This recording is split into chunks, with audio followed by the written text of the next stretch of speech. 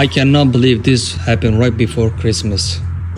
Customer came in, old man, really old man. He didn't want to be in the video. So he said he purchased this phone for $900, which thinking his iPhone 14 Pro Max.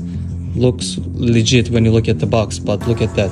When you peel this one is like the fake Android phone. They got him $900. This is not even an iPhone. This is like the iPhone, the same model. It's supposed to be how it looks. And look at that, what they sold him. These people don't have hearts. When you spend your money, you have to be careful. You have to make sure open the box and check it's legit or not.